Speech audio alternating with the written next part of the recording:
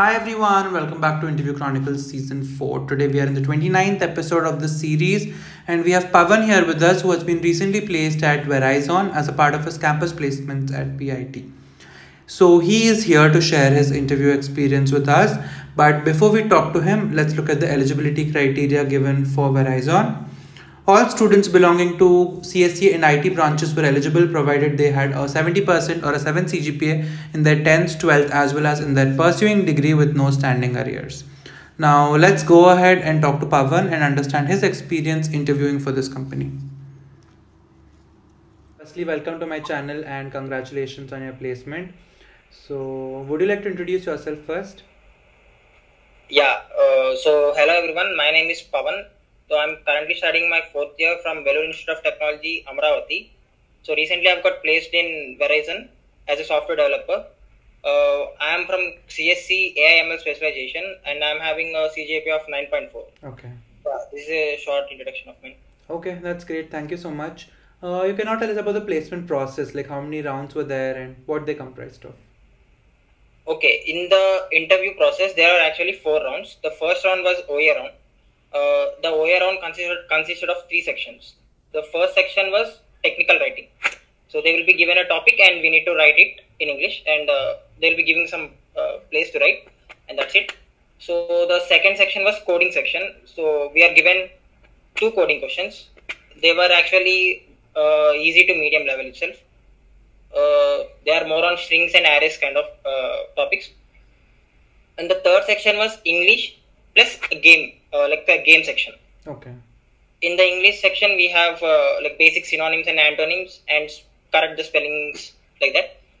The game section, they were given rules before that. So based on that, we need to solve the problems after that. Okay. After this, few like 75 people were shortlisted for next round. Okay. The next round was group discussion one. Group discussion. There we were separated into separate batch, like 7 batches.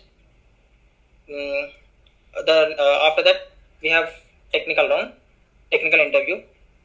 It was around 30 to 35 minutes, and the interviewer asked me more on my resume, and he also given me 2 coding questions. They were very easy. If you have fundamentals in coding, you can solve it easily. And after that, we were called for HR round. In HR round, there are very basic questions only. Basic HR questions. They asked about me, my family, and they asked about the company also. Okay. Yeah. So, okay. So totally how many people were selected? Totally 23 people were selected. Okay. Yeah. Okay. And the GD round also was elimination round? The GD round also is an elimination round. Okay, so all rounds were eliminatory rounds. Yeah, all rounds were eliminatory. Okay, that's great. Thank you so much for sharing your experience. And do you have any suggestions for your juniors or for people who are trying to get into good companies? Okay, one suggestion that I would give is focus on your GPA. Okay. Also, you need to focus on your skills, but you need to focus on your GPA when you are at VIT. Many companies, they ask for 7 and 8 GPA, but the shortlisting happens for people who are above 9. Right. So you need to have at least 9 CGPA. Also, I would suggest you to practice coding from second year itself. But don't waste your time. Don't waste your time. There are many YouTube channels you can focus and improve your DSA skills as well. Right. You need to have good projects in your resume, and you need to have complete knowledge on what you do. Don't just put others' project and keep in your resume. So, and you need to be ready for situation kind of questions also. The interviewer may ask you different scenarios, and he may ask you how your project will work. So you need to be well prepared. Okay. Yeah. Okay, that's great. Thank you so much for sharing your experience and for the suggestions. I'm sure it's going to help many people. And yeah, thank you so much. Yeah, thank you.